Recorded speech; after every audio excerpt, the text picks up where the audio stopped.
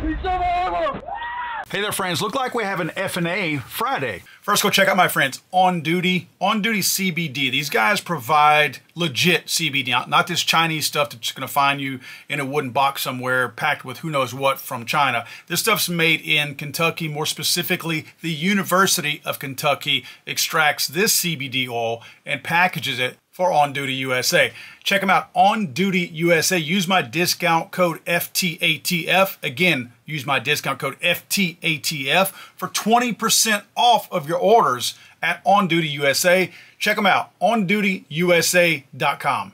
According to NPR, the longtime leader of what was once the nation's most powerful gun rights group is leaving his post.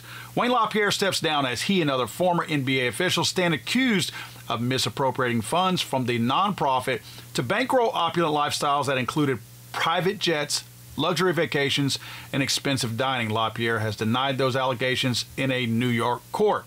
In a statement Friday, NRA President Charles Cotton, I thought the other chick, what was her name? Carolyn Meadows was the president, but nevertheless, NRA President Charles Cotton said LaPierre, who is 74, said he is resigning, get this, of health reasons.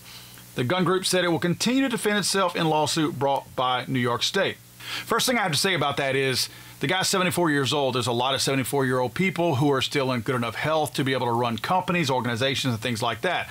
Of course, not all old people can do that, hence Joe Biden stumbling, fumbling, bumbling, falling downstairs, falling upstairs. So we know that age can have a play in that. We also know that Wayne LaPierre is going to be tried in a civil suit in New York for corruption starting Monday. Weird coincidence, right? Health reasons, right? Is this a pitch to the court system in New York to go a little bit easier on him for health reasons? Possibly. It's obviously a reason for him to say why he's bowing out. Health reasons sounds a lot better than I'm worried that I'm going to go to jail over a corruption issue or get fined and penalized and sued, whatever you want to call it, because this is a civil issue, by the way. So nevertheless, Wayne LaPierre is out. That seems like a beautiful thing to me. What I said earlier about Carolyn Meadows, if Meadows stays in place, nothing changes. She's cut from the same cloth as LaPierre. They're the elite. They're the big timers. They get all this money coming in from NRA members, and they use it however they see fit. She is in that same vein. There are certain elements that have to change at the NRA, and make no mistake, I'm excited that Wayne LaPierre has finally been pushed out. Now, I say he's been pushed out. Wayne LaPierre has wielded such power and influence over the board members and everybody else at the NRA for so very long, I don't think he's gone. My personal opinion, I don't think he's gone. I believe he is bowing out to take the pressure off of the NRA as an organization during this civil suit. But regardless of the outcome of this civil suit, once it's over, which I believe it's supposed to take up to 6 weeks, once it is over, I expect to see Wayne LaPierre named as a consultant, some kind of an honorary board member, something to where he still is plugged into this organization and gets to influence and bully people. I also wonder, and this is a wild, this is just me speculating. Yes, I'm speculating because it ain't going to come out. But a wild left curveball or right curveball, whatever you want to call it, this timing also coincides with Epstein's list coming out. Yep, that sounds like kind of crazy. Isn't Wayne LaPierre the kind of person that you would expect to see on Epstein's log? It is, if you ask me. So I think there's a whole lot of things going on. Again, the Epstein thing is almost a side joke, but do not be surprised if you find Wayne LaPierre's name on that list. Believe me. So this is a group of people who consider themselves the elite. They look at us as white trash idiots that have paid them money to be members. Now, I am, full disclosure, I am a lifetime member. I haven't paid money to the NRA in many years, but I am a life member. I've paid up to a certain point where I had enough of Wayne LaPierre. They call me every year, and every year I tell them, you get Wayne LaPierre out of there or don't ever call me back. And they continue to call me back, but they don't get any money. It's going to be interesting to see who they put in there, how they vet them, and is it just the next man up? You know what I mean? Is it the next? Is it Wayne LaPierre's homie that they push in there? Again, who they put in next will have massive ripple effects going forward regarding the NRA.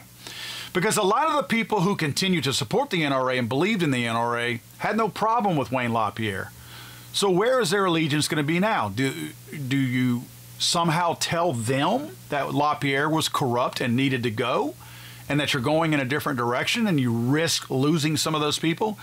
Or do you try to satisfy the people who are thinking with a much clearer brain, and they realize Wayne LaPierre was a piece of garbage who was pretty much a high-level elite parasite sucking out all of the life of the NRA, not to mention life, the money as well.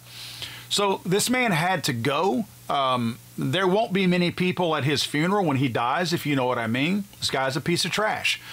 People have only coddled up to and warmed up to Wayne LaPierre over the years because of his influence being at that level in the NRA. And what's funny is you have the anti-gun movement out there. I haven't seen it yet, but they will very much applaud and actually probably act like they had a hand in Wayne LaPierre standing down, because they honestly still believe that the NRA is the most powerful gun lobby out there. Just like I read in the very first line of this article from NPR, the longtime leader of what was once the nation's most powerful gun rights group. Even the liberal-run NPR recognizes that the NRA is not the all-powerful NRA that they used to be. A lot of other gun groups, the Giffords group, the Crazy Town for Wacky Women, whatever they call themselves, all of them think the NRA is the tip of the spear. These guys haven't been the tip of the spear in forever. You have the rights of GOA, Gun Owners of America. That's the tip of the spear. You have Firearms Policy Coalition. You have a lot of other organizations out there who together collectively make way more ripples in this big pond out there of gun control than the NRA ever did. So the NRA, while we need all of them, including the NRA, I don't want the NRA to go away. All of these organizations need to exist because a single one of them cannot fight the onslaught of gun control that we are seeing these days. So they all need to exist. They just need to exist and do the right thing. The NRA has not pushed for and sided with gun owners in a very long time. They look at things at the very top. The things that are questionable in their eyes, they shy away from. They're not going to put any support behind bump stocks. It took them, if you'll remember, the very last moment when everybody else had put all their chips to the center of the table on the stabilizing brace, that's when the NRA got involved. Remember that. The NRA was not involved and had no interest in being involved in the lawsuits against the ATF until at the very last moment, when everybody else had gone all in and the NRA was the single one left out there that had not lifted a finger to fight for your rights and my rights regarding the Second Amendment and stabilizing braces. It took pressure and blowback from everybody else wondering, where are you, NRA? How come everybody else is out here? How come everybody else that claims to be gun rights activists are involved, and this one major organization that claims to be a gun rights activist is sitting on the sideline silently, not even verbally supporting what was happening? So they got involved at the last minute to save face, but we all saw the writing on the wall. Now, let's remember this Letitia James, who is pushing this lawsuit. It's all political. She actually says that it's not political, it's straight political. She came out to state that after hearing about LaPierre's departure, said, quote, "While the end of the Wayne LaPierre era is an important victory in our case, our push for accountability continues." She, of course, is the DA who's pushing this suit through. Now, when you have an organization and people who you have named, and there's 3 or 4 other executives at the NRA that they have also named, when you name specific people within an organization that you are going after for corruption, and when they leave that company, why do you still go after the company? She's claiming that there are other people in the organization that are carrying the water and doing the same things that LaPierre and his other folks did. So that's why she's going to continue on fighting at the NRA, trying to put them out of business in the state of New York. Not for political reasons. She's stating it's not political. So she's saying she's looking out for the people of the NRA. This is a Soros-funded person. Remember, this is the same one who's pressing charges against Trump in the case against him in New York. This is a Soros-funded DA who hates the Second Amendment, who hates people who align themselves with the Second Amendment. Yet she's doing this for the people who support the Second Amendment because she's mad at Wayne LaPierre and those mean old white guys for what they did. I also have to wonder if Miss James, if she's this concerned with the mismanagement and the theft, essentially, of dollars of nonprofit groups when her lawsuit against BLM was going to happen, because we already have seen in the news where the leaders of BLM, in some cases, have bought 3 different homes totaling hundreds of millions of dollars. That's blatant corruption and blatant theft of nonprofit dollars. So if the shoe is going to fit on the NRA, why isn't she pursuing other groups? And I'm not stating just BLM, but like BLM. Why is she not pursuing any of those? Or maybe she is. We know the answer to that. Good riddance, Wayne LaPierre. Glad you're going. Just a word of note to the NRA, because we know you guys watch our videos.